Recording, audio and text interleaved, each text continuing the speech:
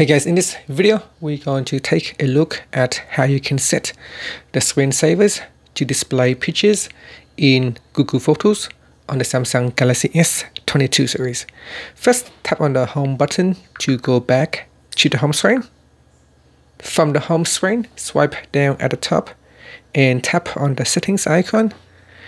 In settings, go down and tap on displayed. Then we go down to the bottom and tap on screensaver.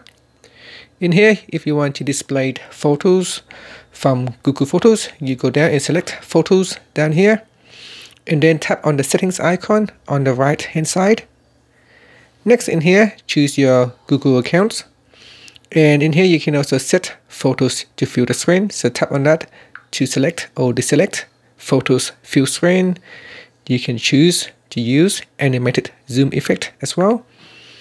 Down here, you can, in addition to using photos from Google account, you can also show photos from your local device.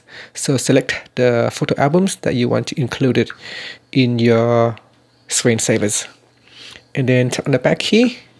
You can tap on the preview button at the bottom to have a preview of your screensaver. Now, to use the screensaver, you need to have your phone plugged into the charger, and when your screen is locked, then shortly after, it will turn on the screensaver. And that's it. So that is how you can set your screensaver to display pictures from Google Photos. And that's it. Thank you for watching this video. Please subscribe to my channel for more videos.